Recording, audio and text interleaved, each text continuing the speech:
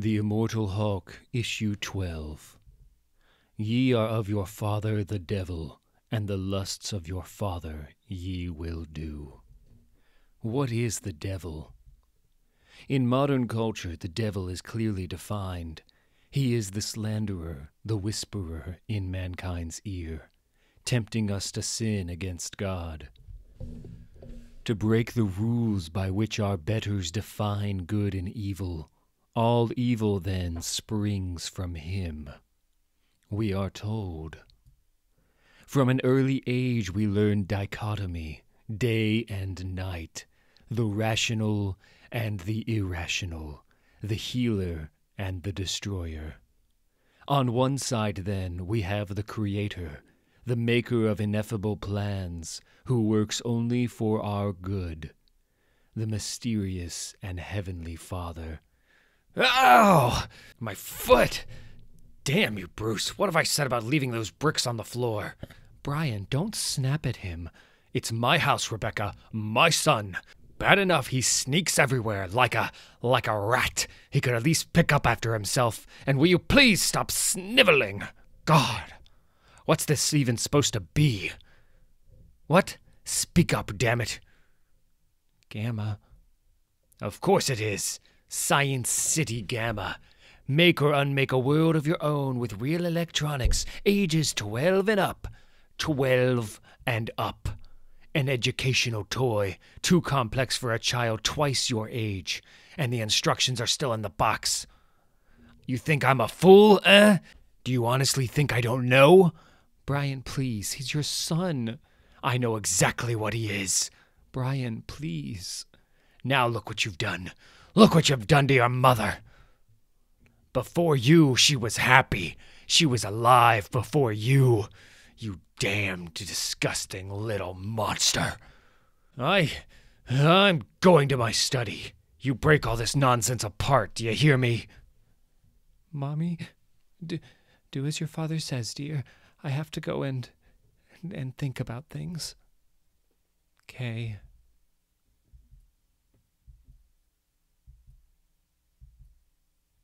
Smash! Smash! Smash! Smash!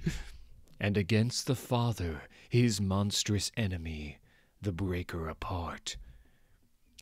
The force of chaos. Smash! Hulk smash! Oh God, oh God. Hulk! Hulk smash! Hulk kill! Kill everything! Hulk! Hulk! God, we have to run, Dad. Don't. Look him in the eye. Look him in the eye. All right, Dad. Because it's you. Oh, Hulk. Smash. Hulk, just stop, please. I need you to stop, okay? Okay, big guy? Hulk. Hulk hurts. All the time hurts. All the time, always. Why Hulk have to hurt so much? I don't know. I'm sorry. The devil Hulk. Can I speak to him, please? Can you let him out for me? Okay. Sorry. The big guy, he's mostly inside these days, but if I really lose it, well, you saw. Yeah, I saw. Actually, I've got another question. Exactly how long have you been in charge? In charge of what? Don't play dumb. Banner has dissociative identity disorder. That's an established fact. He might be the most famous case in the world. And you're one of his multiple personalities. His alters, if you like that term. I don't. You're a part of his system. Except these days you seem to be running it. Somebody had to. But not in the day. That's Banner's time. Yeah? So where is he now? I don't know. But I've got a pretty strong hunch. Let's get moving. Perhaps the earliest naming of the evil force is the Zoroastrian deity Angra, literally the chaotic spirit or destructive mind, that which is defined by opposition to good. In the Zervanite tradition, Angra and Ahura Mazda, the Lord of Creation, are the twin sons of Zervan, who is time itself. Angra tore free of time's womb and thus, as firstborn, inherited creation for 9,000 years. Perhaps this was the earliest conception of the fall of man, the idea that the world we are born to is tainted, ruled by God's opposite. Interestingly, Angra has it in his power to create good works. He simply refuses to. Evil is actively chosen.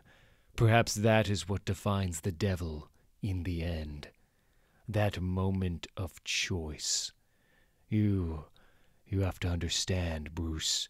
I was still a young man, and your mother, she had once loved me very dearly. Can you understand what that was like for me, to be loved? Your grandfather, there was no love in that house. I grew up knowing I was unworthy of it.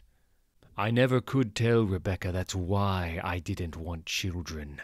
I thought it might break some spell. Of course, the spell broke anyway, didn't it? But still, I was loved and respected, a rising star in the field of radiation research, gamma radiation. You see now, son, you see how I knew what you were. The theory was simple. There were times when gamma radiation behaved unpredictably. Outlier results, minor anomalies, that's all it was back then. I thought there was a secret there. That gamma might sometimes act not as a wave or particle, but as some unknown third form. What form? What would that be? The department heads were skeptical, but intrigued. The hypothesis was daring, the early results promising. So promising that one day I stayed long past my regular hours, late into the night. And sometime in that darkness, exhausted from searching for my great secret, I closed my eyes for a moment and saw that something was searching for me. Next morning I told the department heads they were right. It was nonsense. The respect they'd had for me never quite returned. I told myself it was only a dream, but of course that meant nothing. Dreams are binding, and I'd seen what I had seen. A grotesque presence glimpsed through a crack in a door, a nightmare cellar world underneath the floorboards of everything. I had seen its terrible eye, and now nothing could ever be the same. Everything was changed. Brian, you're back? Rebecca, why is there champagne? I was going to call you at work, but I wanted it to be a surprise. I'm pregnant, Brian. And I was damned. 9 months later, you were born. A difficult birth. You were all but torn from the womb. Rebecca nearly died. It didn't matter. I'd been replaced. You took the love I had from me. You did that, Bruce. You, and then you killed me, your own father, at your mother's grave, in cold blood. No, it wasn't you, Bruce. I have to remember that. It was the monster who cast me down to hell. And then when I tried to protest the injustice of that, the monster killed me again, sent me to a farther hell, a lower deep, where the thing from my dream was waiting for me. Here, below everything. Creation's secret reflection, vaster than we can see or know. It can only influence our world, you see, to work directly It needs a host personality, a soul it can speak and act through. It had me for that. But now it has you, my immortal son, heavy with the secret third form of light. You can bring our world to it, through the hole you tore with your bomb, the green door you opened, and you can set me free. But there is another devil. In the Old Testament, the book of Job is the first mention of an entity bearing the name Satan. The sun's risen, high noon in hell, he's coming. Meaning accuser or adversary. Not much farther, Creel, once we get over this ridge. As one of God's angels, Satan is given permission to test Job, God's most pious servant. I howl through many mouths. A test that destroys all Job has, all that he is. A test that scours him down to the soul. Ah! What, Puck? What is that? Job demands an answer from God. He demands to know why he was hurt so much. I break with many hands. Eventually, God responds.